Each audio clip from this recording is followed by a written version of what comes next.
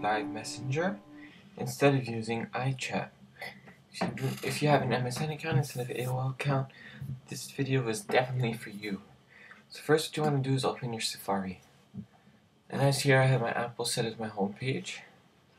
But I'm just going to open up another tab here. So there's two websites you can go to for this.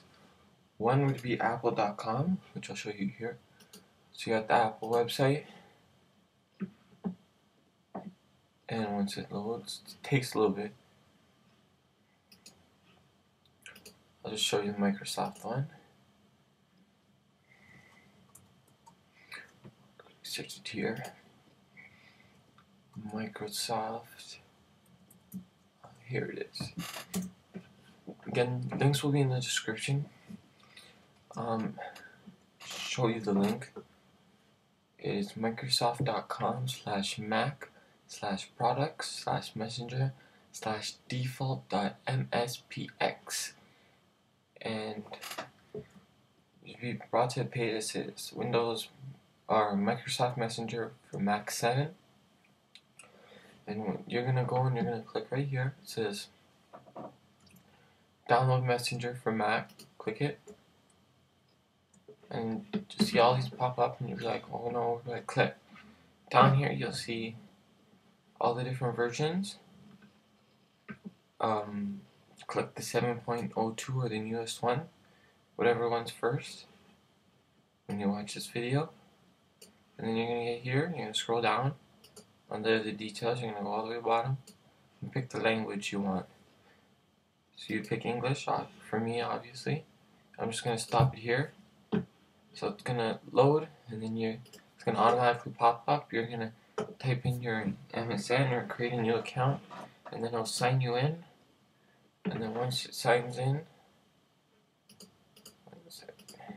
and once it opens up, it looks something like this. To show you how to do it on the Apple website, you go to the search bar over here. See, apple.com.ca.co.uk, whatever works for you. And you're going to search Messenger. If you go down here, Messenger for Mac. And then you just click download down here. Again, version 7.02. So then here it is, the Messenger. It looks exactly the same as the picture. Click sign in. It's going to ask you for your password. It's going to sign you in over here, or wherever you put it. And as you can see, my friend is online. Nobody else is. One friend. There's my name. Type a personal message. Add a person. Send a message. Send a file. Page somebody. And mail. If I were to click him, for instance, open up in a new chat. You can invite him to another chat, or invite people. Block him, send a file, save or change your display picture, which is this. Send a message, and then just hit send. You can add emoticons and change the font. So basic stuff. I guess will be more advanced in the near future. Thanks for watching this tutorial on how to download Messenger for Mac. All the links again are in the description, so just click it, it'll bring you straight to this download page, and you just click download down here and follow the steps after that. Peace guys, see you in the near future.